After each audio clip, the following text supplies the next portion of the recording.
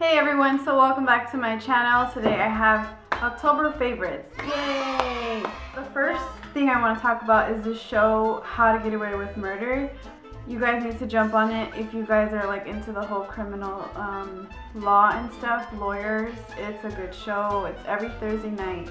It's really good. I really enjoy it. If you guys are like into the whole lawyer thing and the law and like criminal justice, I think you probably really enjoy it. Like if you enjoy Scandal, I know I love Scandal. I haven't been watching it because I'm waiting for it to like accumulate in our TV so I can have like a whole day marathon, but How to Get Away with Murder has been like awesome, and I always like have to watch it every Thursday night at 10 p.m. So my first product, this is the CoverGirl Ready Set Gorgeous Foundation. I'm in the shade 305. This is a little bit light for me because I did get a little bit tan in the summer and I did get this, but it works well with the powder I use with the L'Oreal True Match in W7.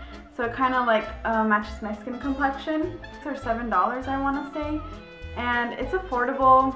I think if you are oily combo skin, you probably like this. And I really been enjoying it because of that. It's oil free and it's super easy, lightweight. And I've been using it with this brush, which is also my favorite that I've been using the whole month. This is Sephora Brush Mineral Powder brush in the number 45.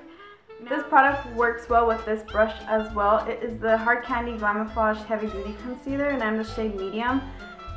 These two with this brush honestly have been perfect combination for me. It blends out smoothly. I don't have to use my fingers and it just like seeps into my skin. This whole month I've been using it every day. When I go to work, when I go to school, it's just a lightweight foundation. If you're really in the market looking for an oil-free and you have oil to combination skin, I would recommend this. Now for the next product, I have the e.l.f. Eyebrow Kit. And this is in the shade medium. It's just your basic, have the wax and then that the powder. Now I've been using the Gimme Brow Benefit one for my eyebrows like every day, and I don't want to spend $20 all the time at Sephora like every so often. Now this is only $3 and I used it for my back to school makeup tutorial because this is only $3 and I mean it works pretty well. So if you're in the market looking for one too, I think you would really enjoy this. There's also like a light and a darker shade. I just got the medium one and I used the wax and the powder, so it works out really good. Now the next thing is this EOS hand lotion, and thank you Gabby for recommending this. This smells really good. I can't describe the scent to you. It's just very sweet. If you don't mind it, it's not like overpowering, but if you don't mind like sweet scents, I honestly don't mind. But I don't know, I thought it was like really cute, so compact. It fits in my purse and my little backpack. So the next item that I'm going to show you is another lotion, and it is the Pink Chiffon from Bath & Body Works. And I've been really liking this scent. It's very girly, it's very fruity and sweet. If you this kind of scent, then I'm pretty sure you would like this. Now I've been wearing it every day and it's just, I love it. I want to get the little one so I can have around in my backpack. Next two items, you guys are probably like, we see that in all your videos. Well, I do really like these two combinations together. First of all, this is like a calligraphy felt tip pin. It like really sharpens that cat eye, and then this on top is just, it makes the whole finish of it. If you guys like are in the lookout for a good felt tip one, this is a very nice one that I think you would really like. The next item is the soap that I had in my haul.